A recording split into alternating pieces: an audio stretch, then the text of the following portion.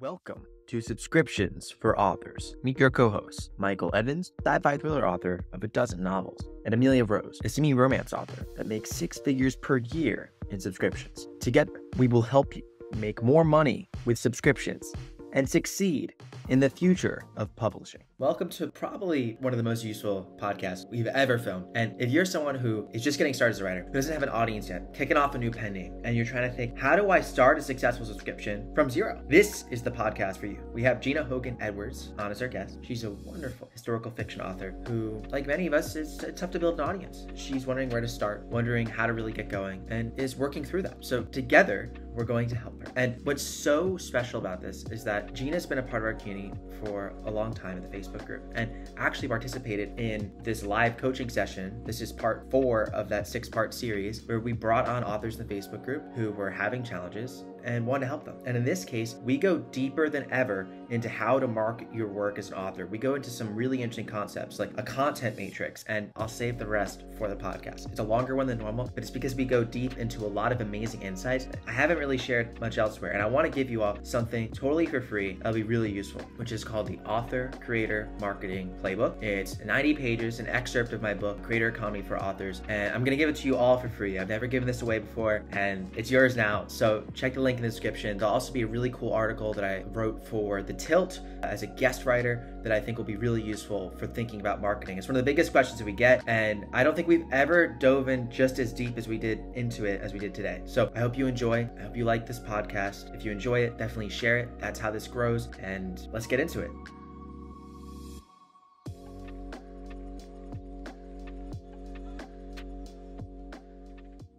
Okay, so Gina, I'm very excited to have you on the Subscriptions for Authors podcast today. We, one, have known each other, it feels like for a very long time, even though maybe it hasn't been that long, but I feel like I know you very well.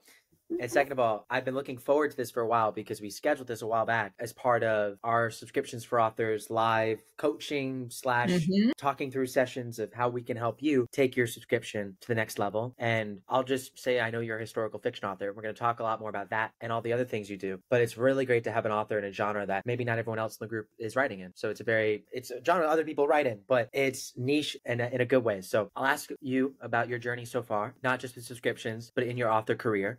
And then we could talk a little bit about how we can help you. So that'd be great. I'll throw it over to you. Thank you.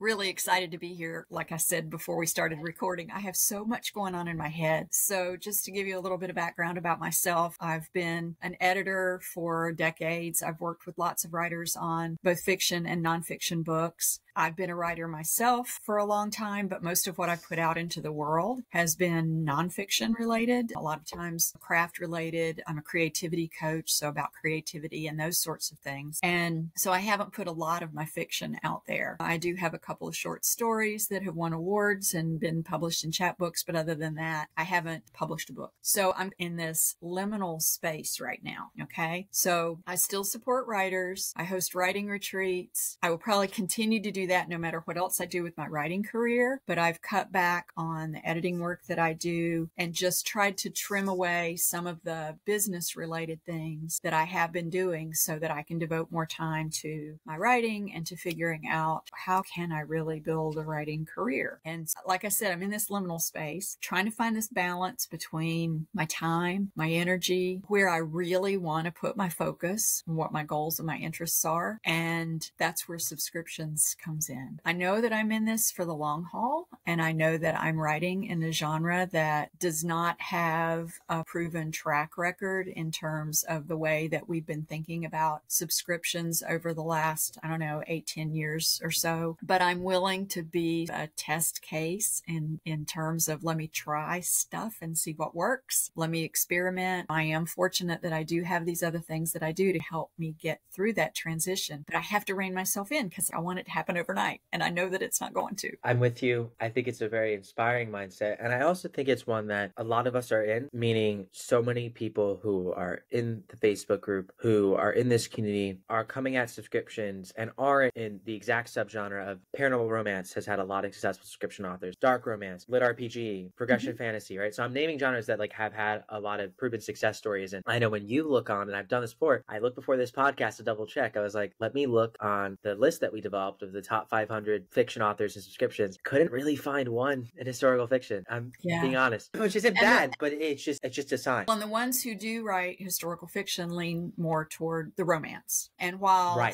some of my stories do have aspects of that, is not the primary focus of the story. So yeah, I found the same thing. I've scoured that list many times over and looked at a lot of examples of different writers with different kinds of subscription pages to see what I can learn from them. But finding somebody coming of age, there's themes of that in my writing, family saga type things, the complexities of family and those sorts of things. But historical fiction is really the core. I'm with you completely. And before, because knowing the background information I know about you, I'm already feel, I want to say this, but I'm like, wait, let's have her say, so everyone knows, what is your focus area in historical fiction? And what right now would you consider the biggest problems you have writing in your subgenre? Not that your subgenre is a problem, but just in your career right now, overall, taking subscriptions as a piece of it. What are the biggest problems you're facing right now?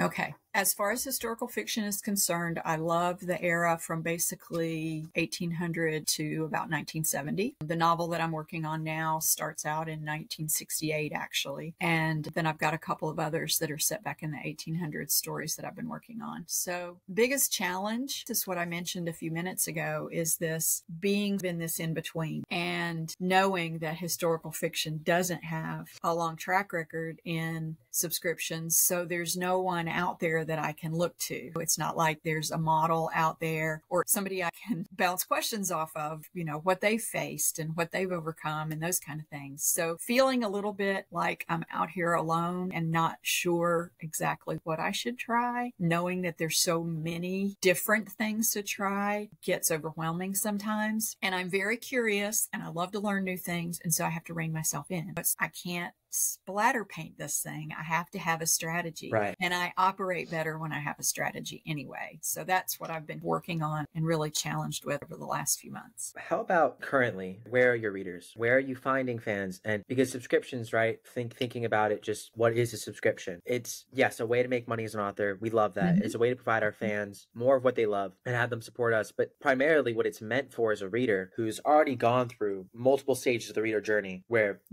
they have a degree of trust in you to want to support you monthly. I know you know that. So I'm curious, what's in your subscription? You don't have a lot of readers there yet. You want to grow that. But where would you say, what stage of the journey are your readers at currently? Like, where are they? Do you have a mailing list? Tell me what platforms you're using now. Tell me what areas you're using to connect with your fans. So full transparency, on my Ream subscription right now, I have 0 because this really is the challenge. That's okay. Yeah, it's a starting point, but you got to start from somewhere.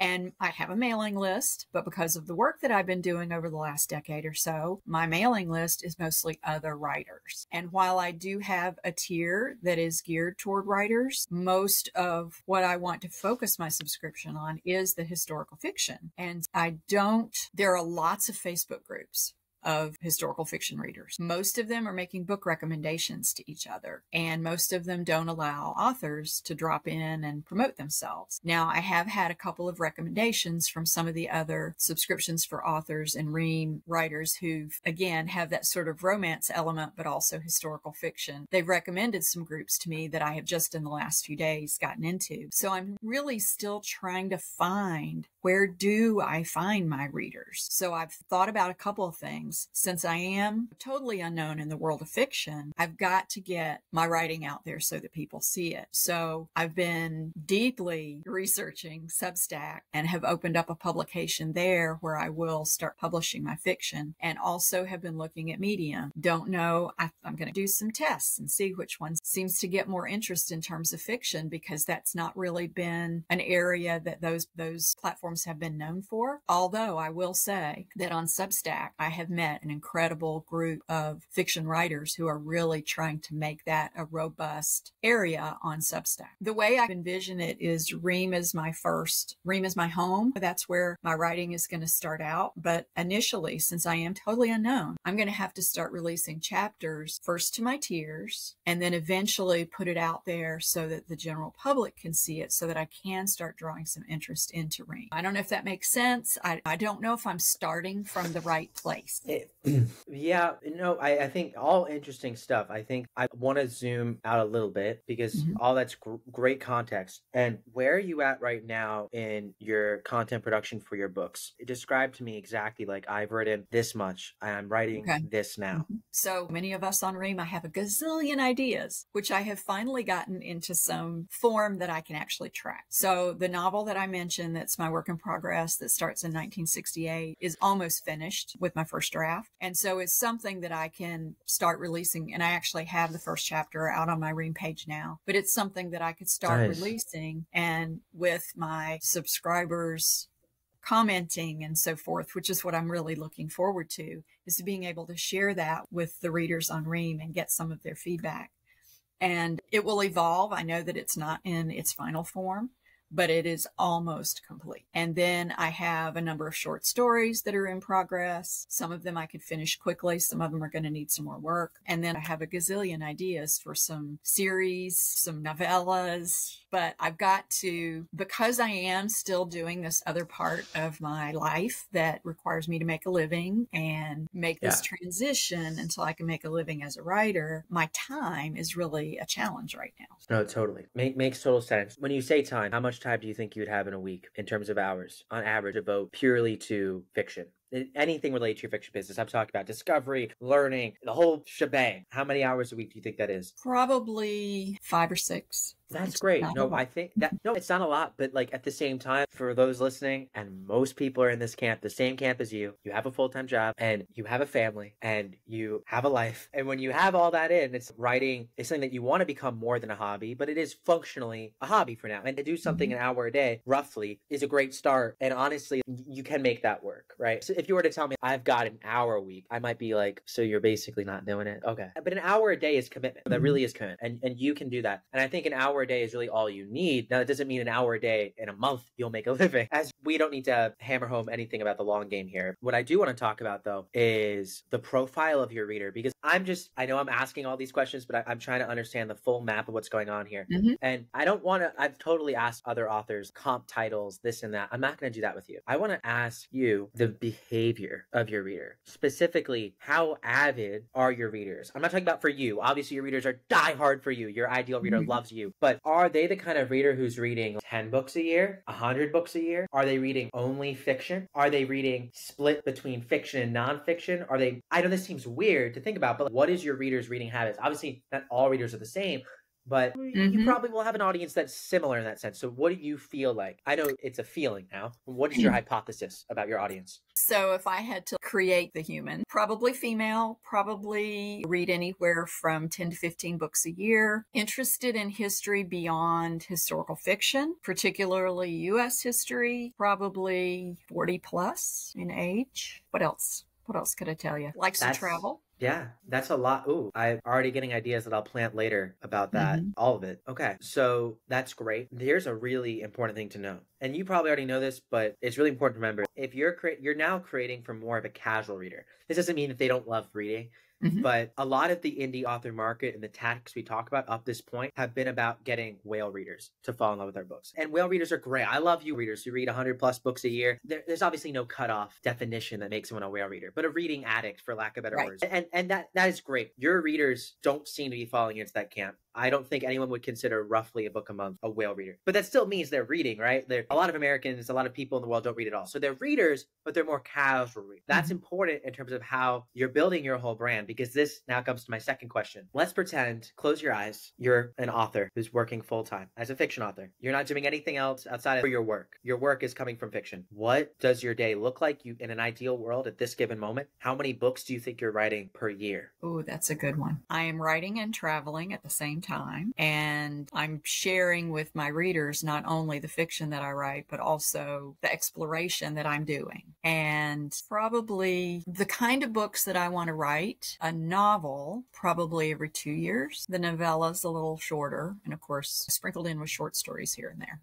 That's really good to know. And thinking about it, now let's go back to the business. I love that. And honestly, if I was to describe how I want to be a fiction author in the long run, I actually don't know, being completely honest with myself, if I ever actually want to be a full-time fiction author. I might always want to be working more on this hard science technology side of things. We'll see where my life goes. But going about your life, knowing that writing's a core piece of what you're doing, but you're not the type of author who's writing a book, let's say every 3 months or even every 6 months. It's not a bad thing. That sounds There's terrifying. nothing wrong with that. I'd love to be able Right? to do that. But now when we look at the economics of how the business works and where and what the value proposition is that you're going to be able to provide to your readers sustainably to make a living at this, very few authors, I'm not suggesting that it's impossible at all, but very few authors make a living writing one book every other year. It doesn't mean that you can't make a living. I'm saying that they don't make a living solely off book sales. Yes, there are some blowout top tier, top 0.1% authors who can do that. And if I could tell you to try and go for that, and like, beautiful, but that's also, it's harder to engineer breakout success or harder to engineer becoming the top of your market. But I do think from what you're saying, fiction is like, you're already talking about being able to explore the historical elements of your book beyond fiction. That interests you, and you want people who are interested in that. So just plotting out your whole business model and then in tandem thinking about your discovery model, I'm immediately wondering, serialized historical fiction chapters might be able to find an audience. But at this point, being frank about where the market is in serial fiction, because I don't like to talk about where it could be, because I could definitely say in 5 years, it's all going to be different. That's all I know. It's all going to be different. But today, I think it will. it definitely will be 100% in 5 years. I don't know what's going to be different. I'm not a prophet of the future. I want to tell you the present moment. In a serial fiction market, for serialized fiction, for historical fiction, non-romance, let me ask you the question. Do you know anyone who's succeeding in that? Nope. Now, that's not a bad thing, but I will say that maybe that's a sign that, okay, because subscriptions and serial fiction are different. Like subscriptions, I believe that anyone can succeed in subscriptions because it's a business model, not a one strategy or one way of doing things. It's making it work for you. And the early access strategy sounds great, except are the readers that? And then here's another thing, right? If you want to be top of your reader's mind and you're writing a book once every 2 years, which is lovely, by the way, and I don't want you to do anything different. I'm trying to now figure out how can we make a career that works for you. I'm immediately thinking, man, if your readers are just coming there for the new chapters, you can train them to wait once a month for a chapter. Once maybe every other week would be maybe a little bit more realistic if you're writing. Your chapters are probably longer given your genre. Every other week would be tough to do more than that. There's nothing wrong with that, but from a discovery perspective, you now get like 24 hits a year max to try and find new fans in this sort of discovery model. Right? 24 hits actually isn't a lot, right? That's not a lot of swings at bat. You're not going to learn that much. I'm not saying that like you're learning a lot about writing and all these other things, but you're not going to learn a lot about discovery. So that's interesting to me, right? Here's another thing. If you are also saying that your readers are interested in things beyond fiction, maybe there's a way to create something that isn't just fiction, but is directly related to your fiction. That can be a better funnel, right? And this is where the business model comes in the long run, because then you might question, why would I waste my time doing that if I'm making my money from my book sales? But learning about your writing process and learning about the realistic business you're going to build, you're building a business that's much more a creator economy style business with many different revenue streams. And what I could see you having is, I'm going to just throw out all the different ideas in the world of Gina that we can create. Might have a podcast. That podcast might have brand sponsors, right? Ads that you're reading for products, different places that would interest fans of your podcast. And you might have that podcast to talk to awesome people and experts in history that can fuel the inspiration for your book, that can interest your fans and also help bring new fans in. This is just one idea. Now, you also might have, and this is an and world, so you could do any of all these things. We're not at the end yet. But you also might have a blog. That blog might be based around a very specific topic. I know that part of what you're really interested in is world fairs. So maybe you become the ultra world fair expert in the world, and you're going to be doing really interesting original research connected to your books. Again, all of it's because it's connected to you at the end of the day. But that's a way to funnel fans in. And then how are you able to get discovery on that? Oh, there's Twitter, there's Threads as of less than 12 hours ago. All these different new platforms that you can then repurpose that content to, that each time's a different swing at bat. That's another thing you could do. Another thing is thinking about off of what you're doing. Oh, okay. In the niche of subscriptions, we always talk about what are the super high value things that you can create where a fan might pay you $100 a month. And for a lot of fiction authors, it's book boxes. It's that fan immersion, having them vote on what you're doing. Now, you're still a fiction author, right? A lot of that's directed towards advice that might be better for more genre fiction authors who have established success in these fandoms and these readers who are dying for the next story. They need it. And that's beautiful. Many people listening to this podcast, you're in that camp, and great. But for you, I would maybe more think, yes, you could do that. Maybe your readers are interested in a very special hardcover edition of your book, but also also, if the value proposition is you traveling, why wouldn't they want to travel to those same places? And you could be like Johnny Harris. He started a company called Bright Trip. I'm just going to throw all this stuff at you right now. We're going to dive into specifics later. But Bright Trip is a company that Johnny Harris started. He's a YouTuber, which is a totally other business model. You could have this if you want to create videos, but that's a whole other side quest. He has basically a course company where he is one of the creators and other creators create courses that help people travel better. You want to travel to Paris? Buy this course on how to travel in Paris. Think about from your perspective. I want to travel to X city that you wrote a fiction book in, that you've done 10 podcasts in it, that you wrote 20 blogs in. And now if I want to travel there because I love the city, but I want to be immersed in the history, I want to have the historical trip through that city that your fans would love. You can teach the course on that, right? There we go. Now we start to get into how you have a value stack where you don't have just, books here. You have tons of different revenue streams, with the books being the core centerpiece of it. Why am I saying that? Because that is the core trust mechanism. If you could get someone to read your full book all the way through and love your story, one, that's such a unique thing to share with people, right? Word of mouth in books is so high. And two, once they get to the end of your book, they're going to be like, she created, this is so impressive. I'm much more likely to go buy whatever it is, whether it's the travel guide you're creating. Thatch is a whole website. I'm friends with the co-founders, friend Lee, I'll say, of Thatch, thatch.co. It's a subscription site just for travel creators. So Ream exists for fiction authors. There's niches for subscriptions for every different kind of creator. I'm not just, maybe Ream probably is best for you because you're focused on writing, but maybe you look at Thatch and look at what those creators are doing, who are creating travel guides for people to travel different places, because you can repurpose that for what you're doing. So there's this whole world out there that you can expand into, and it's, oh, wow. And then thinking about, you already have expertise in writing retreats. I can already imagine the day where you're saying, hey fans, I'm going to go on a vacation to this city, and you can have them effectively pay for your vacation by having a managed trip that you help manage for them. They pay for their way and pay a little bit to you. So you could travel the world for free. And this isn't fiction. One of my best friends, Max Reisinger, did this. He's a travel creator, and he literally got asked by the Embassy of France to create a trip for kids who are in high school and college to study abroad there. And he lived in France for free for a summer. And that's all because he's a creator and people trusted him enough to travel with him. Now that's crazy, right? But we're talking about like the value stack. You have the $5, the $25, the $100, now the $1,000+ item. And this is how most businesses think about what they're doing. And a lot of authors were just so focused on the book sales that we don't think about the broader picture. And when I think about the broader picture for you, I'm like, maybe there's a better way for you to acquire readers that fits into this larger potential vision for your business that is ultimately more sustainable for you, given your desired content out. And that was a lot. I just dumped a lot there. You've blown my mind. I will tell you that when I first started thinking about subscriptions, my mind went to all of the possibilities as if I did have a readership. I was thinking about merch. And so I've had to really scale back. But you have opened up some doors that I hadn't even thought of opening. I knew that I wanted to share information, content about my travel, little tidbits here and there, but I hadn't thought about doing it on the scale or in the ways that you're talking about. So I appreciate those perspectives. You also have such an advantage because you do something that still 98% of the world finds impossible, which is writing a book. And specifically fiction, people are blown away by someone who writes a fiction book. Blown away. And there's always, think about it from perspective of the ecosystem. That you're entering in an ecosystem of other creators, other very talented, amazing people who are creating similar content, but not competitive, but similar.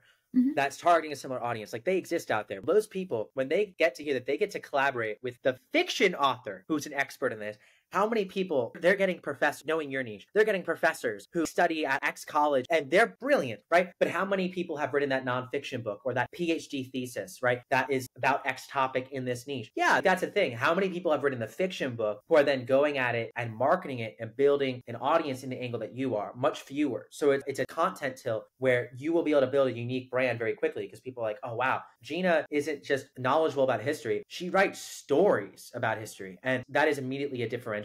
But now I want to zoom in because really, obviously the vision that we can see for your business, it's there.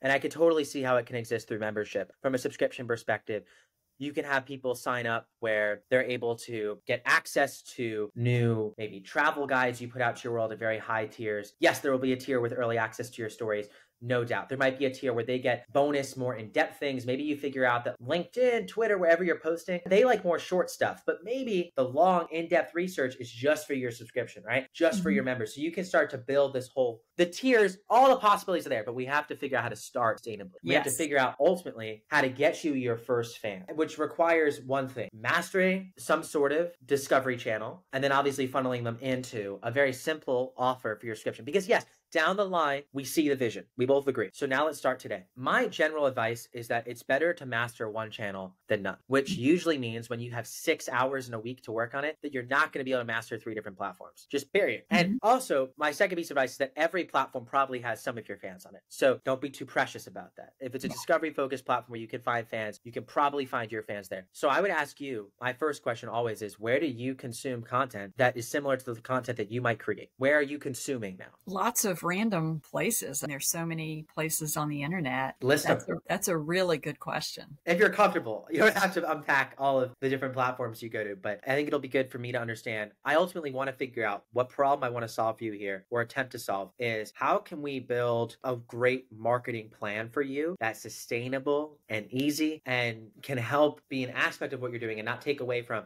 You need to keep building that backlist. You should still keep writing every week. So it's not about taking your whole life and devoting it to marketing. It's saying you've got maybe realistically 2 hours a week to devote to this. So how in 2 hours a week can we help you find new fans? The rest of it devoted to long-term building your IP and building the place that they can come to. That's going to ultimately lead to everything we talked about. That's the goal. So what platforms are you using right now? Honestly, I don't don't know. as a creator. Yeah. So are you asking me what platforms that I'm currently using in the efforts to try to build my readership and try to, that you like you're bored, like maybe you aren't like this, but you're bored, you have nothing to do, or you're waiting online. What is the app you open on your phone, and who are you looking at? Who are you watching? Who are you consuming content from? Who are you a fan of? Just recently, Substack has become one because I've become very curious about the way that other authors are using it, but I'm not necessarily using it for the history kind of thing. It's usually books, honestly, because if I want to do a deep dive into a particular region of the country or particular city because I want to use it in a book, then I'm probably going to reference some book about it, maybe not read the whole book. And internet searches that end up landing me in different places that aren't necessarily this cohesive one spot. If I'm trying to, I was working recently on a short story about roller rinks in the 70s. And so I had to do some research on them, even though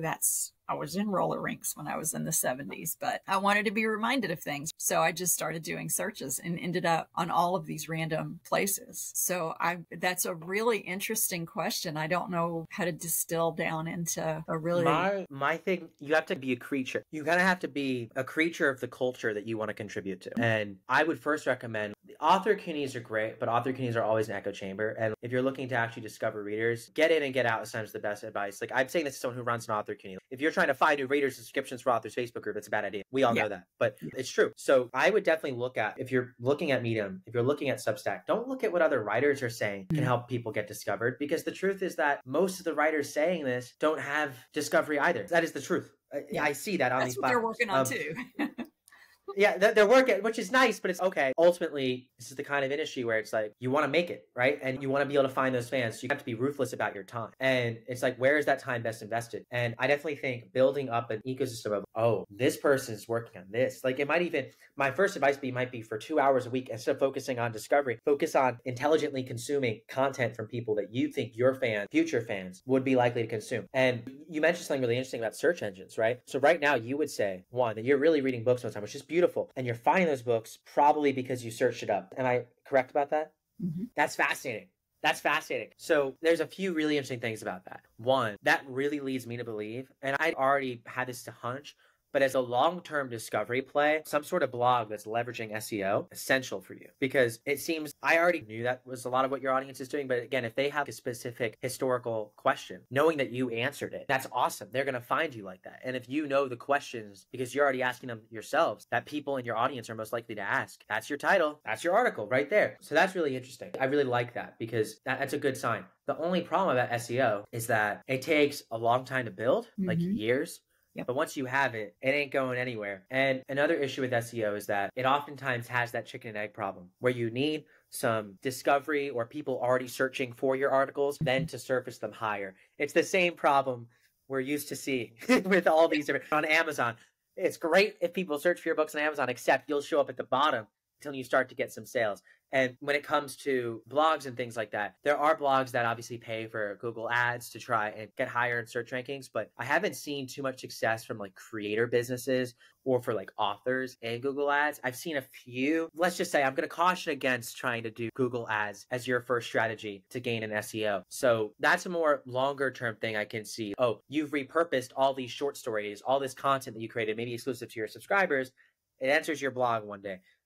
So there's something there, but okay. So I personally think that we need to get you creating something that is exciting for you and that would make you be like, oh, wow, that's interesting. And I think that it could fall under two buckets. Either you're creating on a discovery platform where new fans can find you, or you're collaborating with other people. And just off the bat, which one of those sounds more interesting to you? Probably the first one, creating something on a platform. It's interesting because you could definitely go both routes. Personally, with subscriptions for authors, we took the second route super hard. We've never created on what I would call a discovery platform. I've never posted on a Facebook feed optimized for it, never posted on Instagram, never used TikTok, never ran a Facebook ad, never created a short form video. I've never done anything optimized for discovery for this community, ever. One day I will, I'm sure. I'll hire someone to do that, I'm sure. But right now, we've never done that. We've grown purely off of one thing, which is collaborating with podcasts, existing communities, and conferences, again, existing communities, to create something of value for them. That's it. That's the only way we've grown up to this point. Our community, subscriptions for authors. And that's one thing I want to share in terms of, and I see the bump every time we do a collaboration. It's obvious. I know it. I can point to the most successful ones. I see the data. So I'm not saying you should or shouldn't do something, but I am suggesting that don't rule out the possibility of, hey, there's this great writer that you found on Substack. What if you were to have one of your short stories that they publish to their audience, you give them content for the period, and then you might be helping them out with that. Maybe you go onto some podcasts that are in your space that are historical fiction focused, and you're the guest, and you're bringing them back to that central place, which is maybe your mailing list, maybe a place like Ream where they'll be able to follow you by the time this podcast is probably released and be able to subscribe to your tiers if they want. There is something there, and it's not totally ignored. It's always someone at some point, it's always useful to tap in that lever. But from a discovery platform perspective, frankly, the thing that's going to give you the most shots on goal is short form content. And I'm not talking TikTok here. I'm not talking TikTok. Thank goodness. I'm basically talking Twitter, and it's where it's all blowing up into. That idea of because shots on goal is the biggest thing that I've seen help someone create content that engages an audience. And the toughest part about a book is it takes forever to produce. It's super challenging. And then if you realize you missed the mark, it's very hard to adjust. With a short form piece of content, it's, oh, this worked, this didn't work. I could pump out a new one. You could easily do 3 a week, easily. It's actually not. Within 2 hours, you could very easily do that. And then another thing about it that's nice is that you right now are writing your book. You're writing your short stories, and that's what you love. And it's really tough to say, Gina, keep doing that, but add 3,000 extra words to your week writing blog posts that hopefully will one day attract people. That is a recipe for, in the long run, when you're working full time, it's different. You can, write, have one day dedicated to the writing, one day get it together, write blog posts. But for now, I'm not trying to force you into anything, but I am trying to ask, because I'm like, how does the idea of, I'm not saying on Twitter, definitely not, but how does the idea of something like Twitter-ish, creating short form text content sound to you? Is that something that you'd be interested in? Yeah, if what I'm visualizing is short form content in the same way that you are, that's actually... Tell me what you're visualizing. I had posted, when I was working on the Roller Rank short story, I had one of my characters reading Tiger Beat magazine. And I had, until I wrote about it, forgotten about Tiger Beat magazine. You've probably never even heard of it. You're probably too young. But it made me go back and look at some of the old covers. And there's this whole website devoted to Tiger Beat. And I found a cover that I knew was the one that the character was looking at. And so I did a post about Tiger Beat magazine. Actually, it's on my Ream page, and it's just a few paragraphs, but it's about the nostalgia of that magazine, the performers who were on it, David Cassidy and Bobby Sherman and the Osmond, all of that. So that's what I envision, is these little nuggets of discoveries that I'm making when I'm working on my storyline. for my characters. I love it. I love it. A year ago, I published an article in the Tilt about how you can use content curation for discovery. And there were 3 frameworks that I came up with, which I think is effectively what you're doing here, right? You're sharing content or information that maybe others have created that's part of history, part of events, and you're creating it in a valuable way for your audience and basically repurposing your research, which I love that, right? Because now we get to maximize your time even more. Everything's about leverage, right? You're leveraging your time where you're putting research time in. That research time gets put into long form fiction. And then you get to take the little tidbits and tease it and provide value in short form text content. So you're literally not really doing any extra mental work to create these short form text content. You're just approaching your research slightly differently. You're not only researching the perspective of writing a novel, but I'm also going to repurpose this time, the most important thing in the world. You're going to leverage that time to also be in short form text content. So that's the mindset. But there's 3 kind of different frameworks you can take with it. The first one is, I actually want to pull up the article and make sure I get it right, because I honestly share so much stuff. I forget the weird frameworks I come up with. I did come up with this one. The Tilt Content Creation, Michael Evans. This one I was proud of, because I was thinking for a long time how this model makes sense for people. And 3 frameworks to build an audience through content creation are, I have them up now: translator, synthesizer, and tastemaker. I'll go through those. Because I think they might help you. I've never shared this before on this podcast, or probably ever in the Subscriptions for Authors community. So a translator is someone who curates complex or discordant information into digestible content for a specific audience. It could be someone who translates a philosophical concept for a business audience. Think, in this case, Ryan Holiday. He's gotten super famous off of translating Stoic concepts mainly for a business audience. And when I say super famous, super famous. Or it might be a podcaster who interviews an expert in a manner that a general audience would understand. Those are just 2 contexts.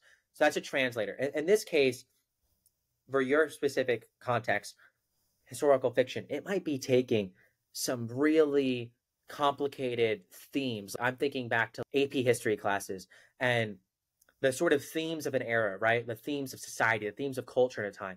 And you're breaking it down into 5 short bullet points in a Twitter thread. I'm calling it a Twitter thread. It could be in any of these platforms. They have similar functionality.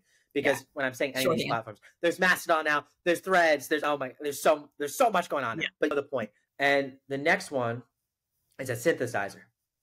This is someone who mashes together ideas and concepts from multiple sources into a chimera. So this one's interesting, but this would be taking information from a historical resource, right? And then comparing it to something today. So I could give you an example.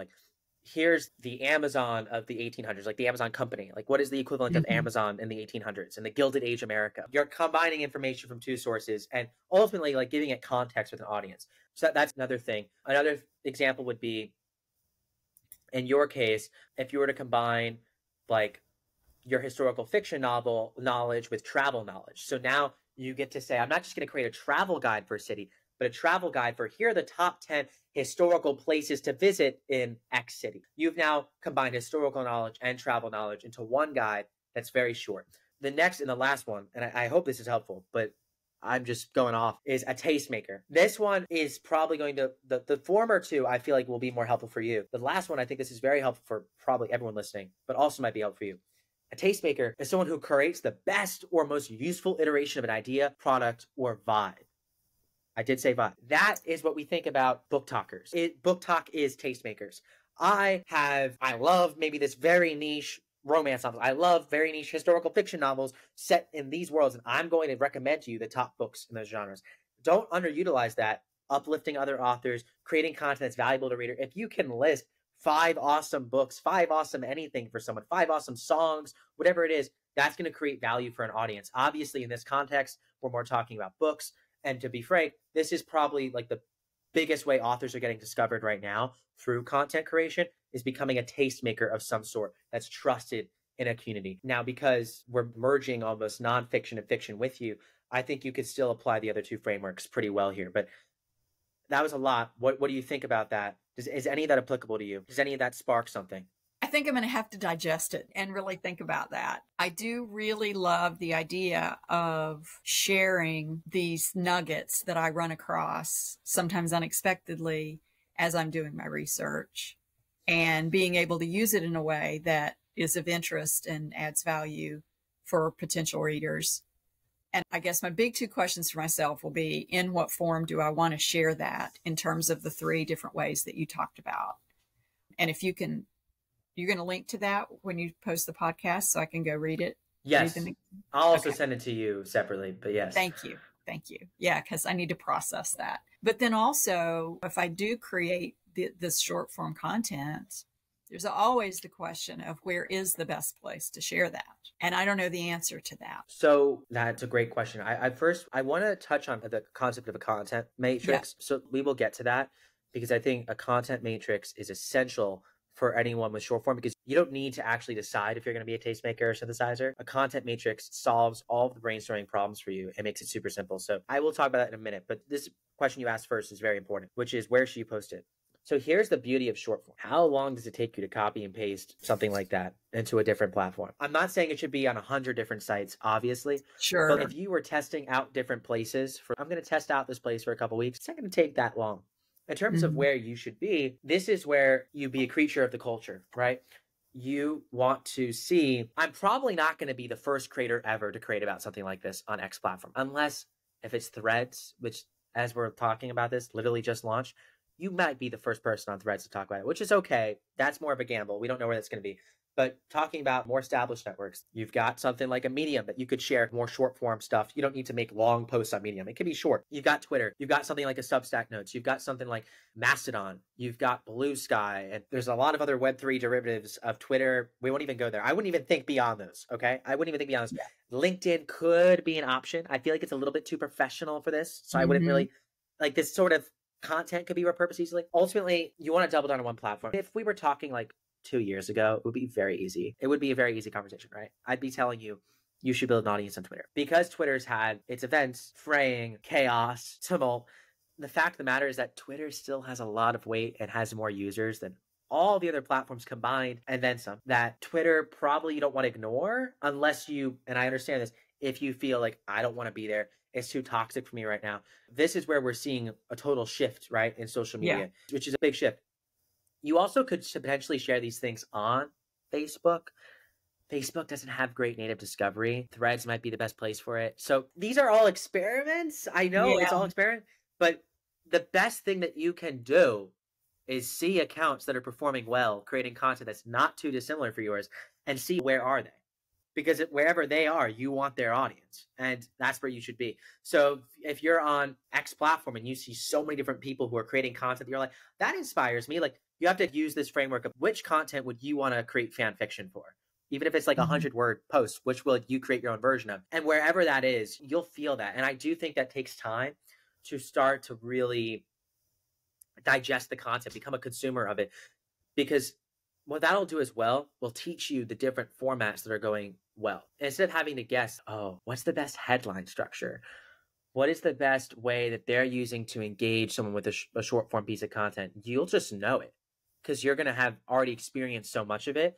And this is why you have 16 kids creating Minecraft videos on YouTube, making millions of dollars a year. It's not because they're genius in what they're a creature of.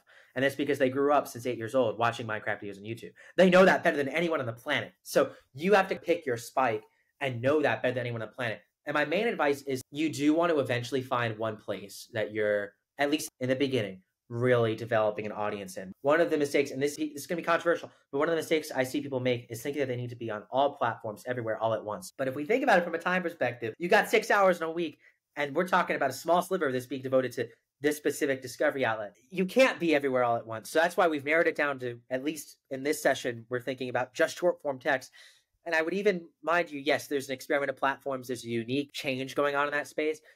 But out of the options I recommend, do some testing, see which ones have the best audience for you based on prior successful creators, and probably zone in on, I'm only going to really focus on one, because you have to remember, you're going to have to respond to comments on these, right? You're going to have to log in. You're going to have to see notifications. You're going to want to see what's performing. That's all mental bandwidth and time that even if it's like, 5 minutes a week, if you've times 5 by 3 platforms, now that's 15 minutes a week. And 15 minutes divided by, you'll have 900 minutes, you have 360 minutes.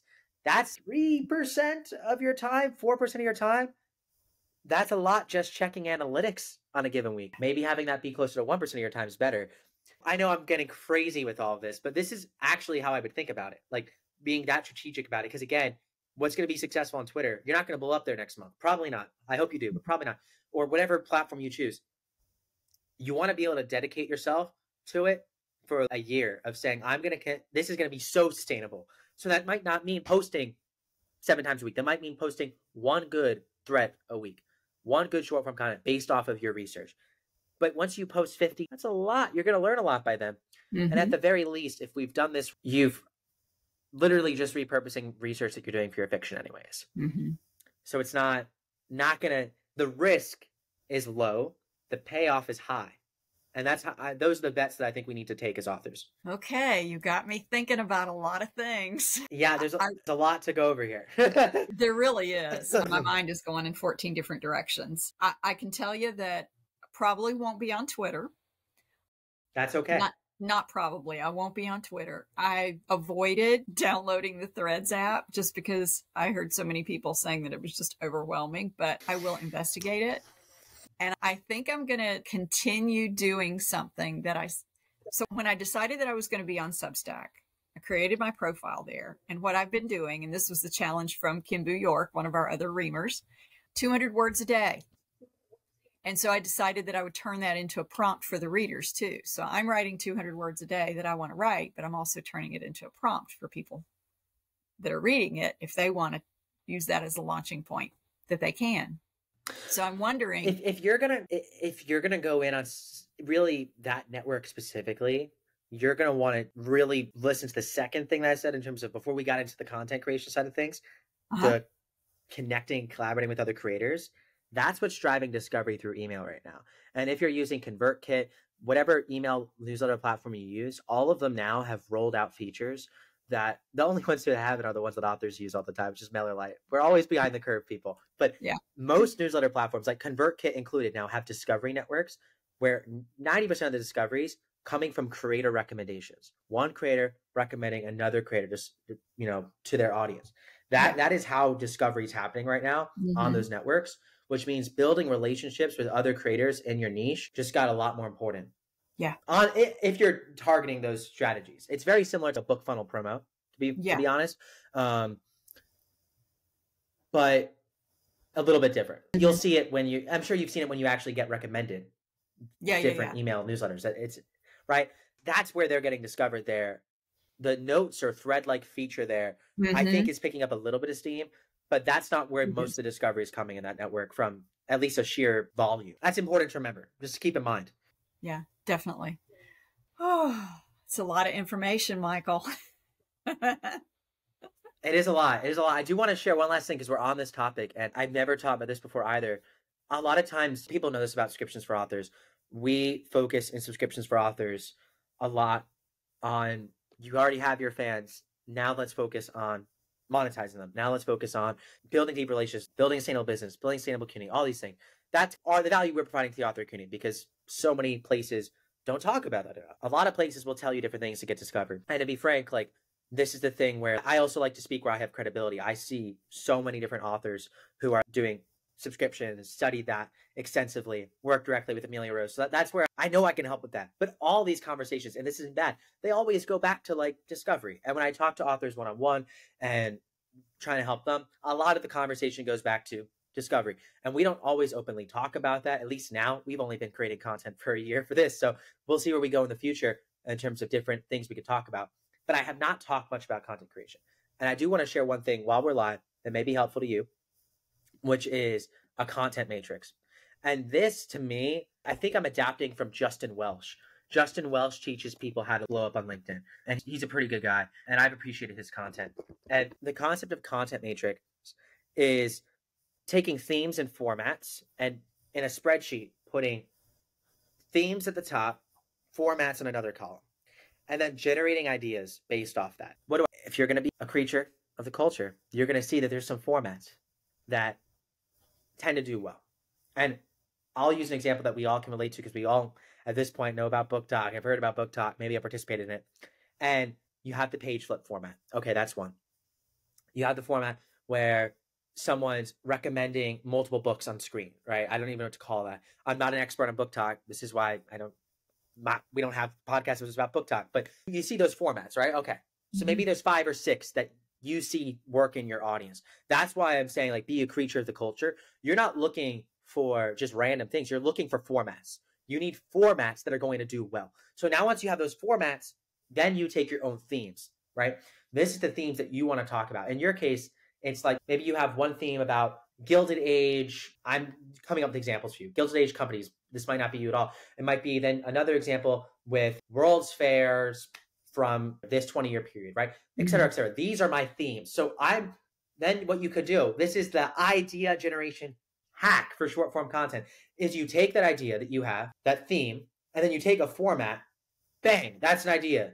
Theme, format, idea. Now you just need that unique piece of research, but you have the framing.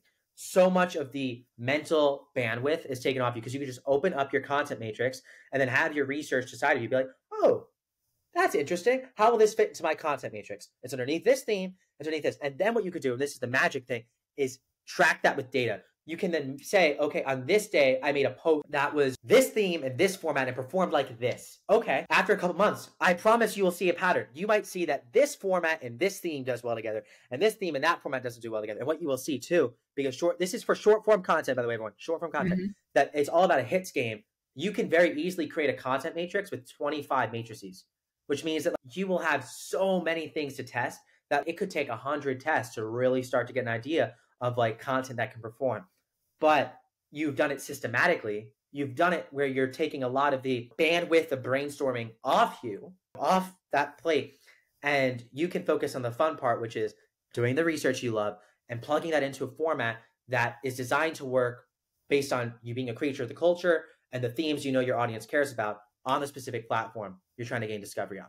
That is my masterclass, if there is any, on how to create short form content, really across video, text, any sort of platform. In your context, we're just talking about text. Video adds a few extra production steps, but no need to get into that today. Yeah, I wanted to be clear about what you meant by format too, because I'm thinking like Instagram Reels. Think about like I said, like the different trends. We use the word trends on TikTok, but think about what would be one format is that's very common is like the parasite. So the parasite is when you have a contradictory belief that you share that people in your audience are most likely not to believe, and then you give them a reason why they should believe it. I'm saying this because I actually did this today. I, in the Facebook group, made a post where it was like, you should stop trying on your subscription. Most people believe that they should try very hard and have a great subscription. So my parasitic belief is what this format's called is, hey, I'm going to say something that like they don't believe, but they're like, why is he saying this? And then you actually provide the reason why they should believe this. So one thing would be saying a contradictory belief about history that people would be like, what? Are you sure about this? That's a parasitic format. Another format would be like a listicle. A listicle is a very common format. This has been across the internet forever. I'm going to list top 10 things, right? So you can purpose a theme of World Fair. The World Fair theme could be top 10 exhibits, top 10. You could see how many different things could be under that one matrix. Like you have 25 things in this matrix. One thing could have the World's Fair. Just underneath the World's Fair, you could have the top 10 World's Fair, top 10 countries World Fairs, top 10 world exhibits. That's just bang, idea generation like crazy. And then obviously, if what you'll see is that your matrix is going to change over time. Your theme's going to change over time, and your format's going to change over time. But how you're going to study these patterns are by seeing what themes do my audience care about and what formats are they responding to, and formats within the specific platform that you're studying and trying to gain discovery on. Literally, the different formats and the different spins on it that different niches have are wild, right? I could go on and on, but those are two common examples. Maybe that helps. Is there any recommendation that you have about how I do the research of where the potential readers are as far as what formats they're responding to? How do You're going to want to see top accounts. Just researching that. You're going to want to see top accounts in your niche, right? So you can use a search engine for this. Literally Google if you want, but and go to specific platforms, or Threads doesn't have great search on Medium. Search on Substack, right? Search for these creators that you're looking for. Search online and see different blogs, because you can repurpose ideas from other platforms and check those out too. It's the one that you're trying to attack. But you will then look at the top accounts and basically create a list of 10-ish max, and then study their top posts. What has worked for them? That's it. That's what you're going to do. And then if you can't find top accounts and you're struggling, that's a good sign that maybe I need to reframe what I'm searching for. Which then is a good thing, because if I have to reframe what I'm searching for, that means I'm also probably going to have to reframe how I'm thinking about my content, which is really good to know in your research before you start creating and seeing, oh, that flopped. Well, why is that flopping? It's maybe not in a theme or format that your audience understands. So you have to, it takes some guesswork to stumble into the accounts if you don't have a good idea already of what it is. But in your case, you know the themes probably that they'll, so you have a very good start. And I think you'll from there be able to find, again, you're just searching for what is already done well. I'm not suggesting anyone reinvent the wheel, because there's so much data out there, and we have public data on views and likes and engagement on these posts. It's an absolute gold mine, like absolute gold mine. So just look at those and only look for the top performing ones. Obviously, the big kicker in this is I'm not suggesting you copy people. This is, as Austin Kleon would suggest, it's a great book, Stealing Like an Artist, right? Because you're putting your own spin on it. You're having your own themes and format. But ultimately, you do have to see what people are responding to. Oh, you got the book. I hope that's helpful. It is. It's a lot. So I got to digest it, and I got to see what can I take from what Michael has shared with me that feels right for me. And yes. So what I'm thinking of as you're talking about all this is one of my foundational questions before we began is, am I really with my subscription? Because I'm going to have my subscription no matter what else I'm doing out here and discoverability and all this stuff. The subscription's still going to live there on Ream. Is it starting from where it needs to begin? Am I promising too much? If I do all of these other things out here for discoverability and everything I do leads them back toward my Ream subscription in some way or another over time, is what I'm offering there right now the right thing? What do you want to offer there? Take the pressures of what comes with subscriptions and feeling like you need to do X or need to do Y out of it. What are you most excited about in what you're offering in your subscription right now? So I know that I finish things more readily when I promise other people I'm going to do them. And so what I envisioned in my subscription was basically giving myself these deadlines for getting chapters out. I've got the novel finished, but it needs a lot of work. A lot of it I wrote years ago, taken breaks from it, come back to it. So I know that it's not in finished form. But if I have this commitment, whether it's every 2 weeks, once a week, once a month, whatever it ends up being, if I have this commitment, then I'm going to spend the time on it and I'm going to get it done. That's one thing that for me as the writer feels really important to me in terms of the subscription. As far as what I can see the way down the road, like I said, and all these other big ideas, but I know I'm not there yet. I know I can't do that yet. And so, No, you're thinking about it. You're thinking about it exactly right. But I'm also wondering, and every author can relate to this, and that's why we spent most of this talk thinking about discovery. That is your problem right now. That is what you have to solve. You have to get new fans. And right now, I'm looking at your Ream, which I'll link to it in the description of this podcast. It's awesome. It's a great Ream. There's so much here. This is a lot to keep up with, especially because you said you have 6 hours a week. Like, wow. Again, if you're full time, no problem. You could fit this in. This is reasonable. 6 hours a week. I mean, I would consider, and again, you're in a great position because this is like you created a draft. No one's in it yet. You haven't made any promises to a fan that they've signed up for. This is actually so you're in a great 3.1. 3.1. Yeah, you're in a great position. Here's my overall advice. I'm going to go through your tiers and read through it. And I think the audience is going to start to be like, oh, maybe I'm going to, they're probably going to give you the same feedback I'm going to. But let's look at your first tier. So $5 a month, Wayfarer tier. Before you do that, let me tell you one thing. Yeah. So the first tiers that I created were too generic. I didn't have anything meaty enough for somebody to be able to say, okay, I understand what I'm getting. So I revised it. What I have now, I'm almost wondering if some of it is not too specific. I remember when I watched the summit, one of the guests, maybe it was on the panel, said something about, be sure your subscribers understand exactly what they're getting. Tell them this is the book they're getting. But I'm wondering now if I haven't been too specific. So I'd like some perspective on that. I don't think you've necessarily been too specific, which is good. It is nice when a reader knows I'm getting this book when I sign up. This is the book that you're currently giving early access to, instead of just like early access to chapters. It's like, which chapters? Like, so I think you've done a good job with that. Specifically thinking about like your Coddy Wampler tier. They're getting character profiles, interviews, mini travelogues, random snippets about research discovery. That seems low lift. That's still something. Ongoing updates behind the scenes. Then you have a handwritten thank you, which that seems nice. That seems doable. But those three things that I just said, character profiles, interviews, mini travelogues, random snippets, I'm thinking back to, again, 6 hours a week. That's our core resource and time and constraint when we think about everything here. That's maybe you decide to do that once every 3 months, but that's a lot. Early access, your current development progress, that's great. So again, I think overall, it's a great subscription. But from a sustainability perspective, I'm worried. I'm personally worried. Let me ask you this. If those character profiles, as many travelogues, the snippets, if those were my short form for discoverability, I guess what I was thinking was that I would do that sort of thing here first, and then 2 weeks, 3 weeks later, take that it would out be brilliant. Onto other platforms. That would be brilliant. I do think that to really give your subscribers value, they probably need to be a little bit of like extra flesh at it. You know what I mean? Mm-hmm. Not like a lot, but just a little bit.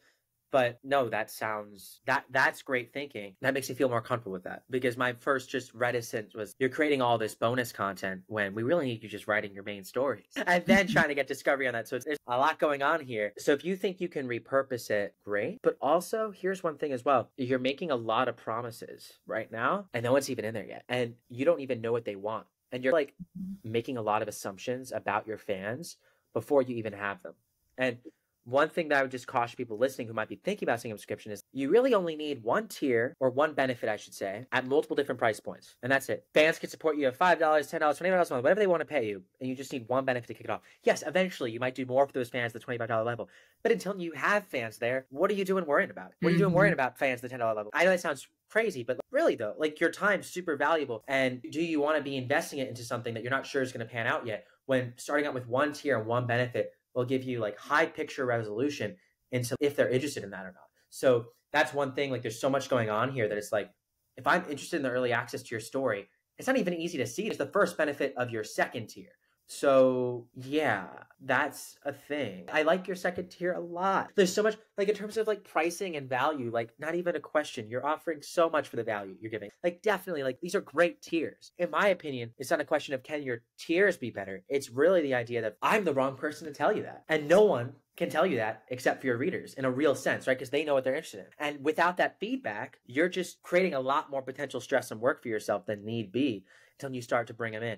That's just why I recommend, it's not that you have to have a lot of fans to start a subscription, as you already know, but it's that you should make it dead simple in the beginning. Dead simple. So that would be my one advice to you is what do you not need right now? Because all these are good ideas. I'm seeing a monthly Zoom call with your readers at the $12 tier and people at the higher tiers. That's awesome. You have office hours. You have all that stuff for your writers. That's great. Let me qualify that seekers tier. My thinking behind that one, which is for writers, is part of that bridge to get me from being someone who's supporting writers to being someone who's supporting myself as a writer. Yes. And that's beautiful, because having an extra income stream for your existing business and where that's at, knowing that there might even be some overlap in the audience, there might be, right? And then also in addition to that, just knowing that you're providing additional value, like that makes sense. That's great. That's why I zoned in on that like $10 tier. I'm like, there's those extra little things there that I'm not quite sure yet. Again, you can leave them there. This is the beauty of it. You can leave them there and it's okay too. I'm not telling you necessarily take it away, but I am saying definitely reflect on that. Reflect on maybe you make it more minimal. The writer tier is great because you already have that's a thing that you have. You've built a relationship there and that's good. My only thing would be is 12 is great, but why not $15 a month? That's technically 25% higher priced, but I don't think it's going to drop off any conversions. $12 versus $15 a month isn't going to kill anyone. Okay. Small criticism, but if you're comfortable, yeah, I think 15 is a better price point. Okay.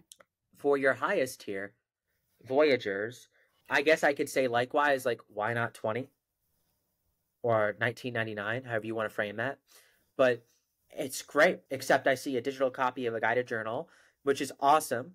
And I see even more behind the scenes going on. So I'm awesome. I'm excited again, but it's a lot. Do you need to even think about a digital, especially because like, imagine this is going to sound brutal and you have one reader who signs up for this at the $20 tier. That sounds exciting. And you're going to be like, Michael, that's awesome. I'd be so happy. They're paying me $240 for the year. Yeah, that's a big deal. And I hope that will happen for you. I hope that happens soon. That will happen for you. But here's the dark side of that. From a time stamp, you're now investing into doing all of this for one reader. And I love that reader. It's your first fan and it still might be worth it. It still might be worth it. But the thing to think about is, and this is the sad reality of this industry, one fan isn't going to make you a living. That's impossible. Like I've very rarely heard of that, unless it's like the Medici family. So unless you get the Medici family to support you, you're going to have multiple fans. And the best service to that fan, they really came there for your books and for the story, for the core thing. And yes, they love the bonus stuff, right?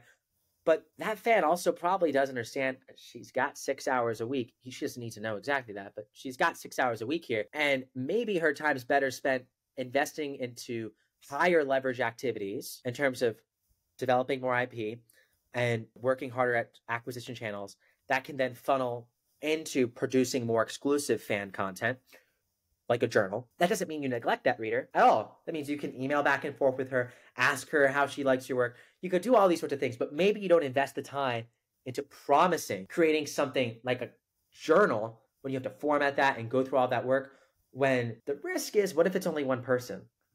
I'd recommend building up demand for that. There's 5 people now. You could even mention, this is a higher tier to support me, and when we reach 10 members, I'll start the journal. Beautiful. That's way better in my opinion. The reader would understand that. That's better for you. And you don't even really have to change much about your tiers. Just a recommendation. So some context about the guided journal. That is based on the years of work that I've been doing with writers. And it's basically like what the creative journey is. I'm calling it your creativity quest. And so it's 10 stages that we go through in the creative process. It's something that... So it's not for readers, for fiction readers. No, it's for writers. Okay. And so that's why it's in that tier. Okay. And it's something that I've been wanting to do anyway. And it is also something that I talk about on the podcast that I co-host called Around the Writer's Table. So we're like walking people through these stages on the podcast, and I'll be working on the book at the same time. So something I'm going to be doing anyway for the other part of my business. Okay. That makes sense to me. It's good to get the clarity on who it's for. One thing I would say is, because I read your page for this and I'm reading it now, I guess your writers would know, most likely.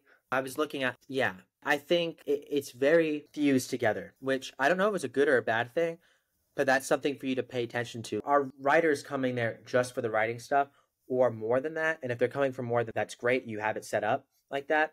But if they're not, it does create a little confusion, potentially, depending on who's coming in. Would it help in the graphic if I did a little banner across each graphic for the Cottywomplers and the Seekers? Cottywomplers for readers, Seekers for writers. That would help out a lot. Have that in the graphic. When you look at all of it, yeah, that would help a lot. Even in terms of the tier name, you might want to play around with, because you could say 4 authors in parentheses after it, not changing the actual name. Because when I look at all of it, it feels like it's all for the same person. So that genuinely got me confused, because I'm like, gotcha. Knowing the journals for writers makes me feel so much better. But I'm like, I don't know at this point, because I know you said you had 1 author tier. Now you got all of it's coming together. But this is a very good learning for folks who are listening in, who have multiple genres, who have multiple nonfiction and fiction. It's very common. You do want to be clear about the branding so that you don't confuse someone. But knowing that, I guess, cautionary tale, I don't recommend you starting a guided journal for your readers right now. That'll take some time. But it's a great subscription. I just always want to make things sustainable for you. And that's my one concern from a mechanic standpoint. Instead of increasing some of those prices, maybe making some of the branding more clear, which are important to a very solid subscription. Those are relatively small things at the end of the day that I'm picking on, which I think we're here. That's what we're here to do, to help you get better. Yeah. But there's no big problems here at all. Okay. I think I am going to trim back based on what we talked about. And I'll add those banners across each one of the images so that it's obvious when you first come to the page, okay, this is for readers and this is for writers. I know how passionate you are about this. And I just want you to keep it fun. I want you to keep it fun. You know? Well, I do too. It's really important to me that it remain fun, and that's why I want to digest everything that we've talked about, because you've given me so much to think about and you've given me so many great ideas, and I just need to process it and really hone in on the ones that I know are going to be enjoyable for me to do and are going to get me going in the direction that I want to go in. Totally. No, that's what it's all about. And for everyone listening too, same thing. There's no way any human in their right mind should follow all the advice I said today. A lot of it was throwing ideas out there. A lot of it was sharing frameworks that are hopefully helpful, but that might not be helpful for you. It's all about getting the little tidbits of insight that apply to you and running it through your own filter. So sometimes that you got to absorb it all and then run it through the filter afterwards. That's very normal. That's good to do. And I'll be here to help you answer any of those questions, whether you post in the Facebook group or DM me. You always can do that. But before we end things off, I want to throw it back to you. Take a little deep breath. This was great. You did awesome. Very proud of you.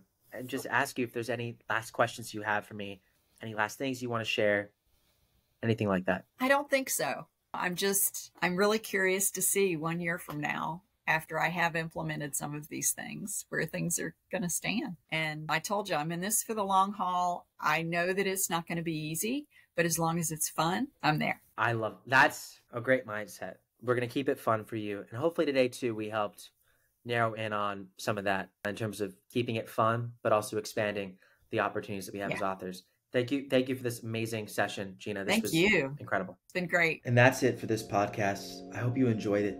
And like I said at the beginning, go grab your copy of the free Author Creator Marketing Playbook. It's an excerpt of 2 chapters from the larger book, Creator Economy for Authors. But honestly, the bulk of it is just right in there. So read it. I know you're going to enjoy it. And I hope you all have an amazing rest of your day. Thank you again for listening to this podcast. If you're still listening now, always feel free to rate us on Spotify or Apple Podcasts. That helps out. But in the meantime, I'll see y'all soon next week for another awesome episode. And in the meantime, don't forget, storytellers rule the world.